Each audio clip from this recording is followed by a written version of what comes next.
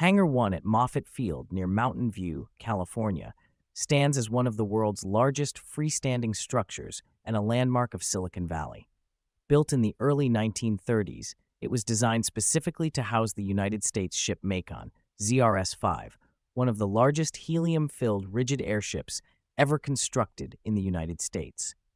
Covering 8 acres, approximately 32,000 square meters, the hangar measures 1,133 feet, approximately 345 meters in length, 308 feet, approximately 94 meters in width, and 198 feet, approximately 60 meters in height.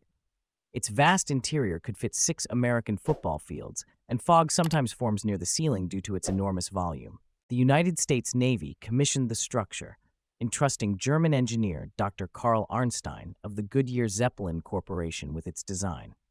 In collaboration with Wilbur Watson Associates, he created a building with inward curving walls forming an elongated catenary arch, an aerodynamic shape meant to reduce turbulence during airship movements. The steel skeleton, covered in galvanized steel panels, rests on a reinforced concrete pad. Its clamshell orange peel doors, each weighing 200 short tons, were powered by 150 horsepower motors. The United States ship Macon, launched in 1933, served as a scouting vessel and a flying aircraft carrier, capable of carrying up to 5 Curtiss F-9C Sparrowhawk biplanes. Less than 2 years later, in February 1935, the airship was lost in a storm off Big Sur. Most of its crew survived, but the wreck marked the end of its short service. Afterward, Hangar One sheltered smaller, non-rigid airships and lighter-than-air craft. Hangar One's design was not unique in concept. It echoed the Goodyear Air Dock in Akron, Ohio, built in 1929 for large airship construction, as well as European examples like Eugène Freycinet's dirigible hangars at Orly, France, and Pierluigi Nervi's military hangars in Italy, both destroyed during World War II. In 1994, Hangar One was added to the National Register of Historic Places as part of the Shenandoah Plaza Historic District. However, environmental issues surfaced in 2003 when toxic chemicals from its siding, including PCBs and lead, began contaminating nearby wetlands. Options ranged from demolition to restoration.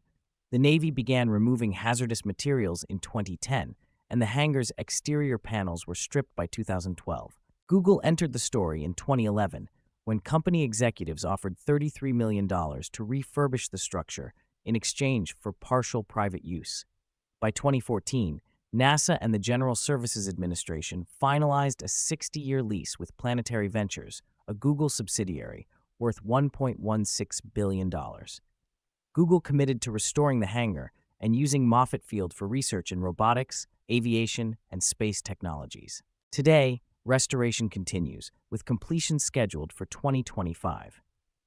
From its origins as a shelter for a doomed airship to its modern revival as a hub for innovation, Hangar One remains a testament to American engineering ambition and Silicon Valley's commitment to preserving history while looking to the future.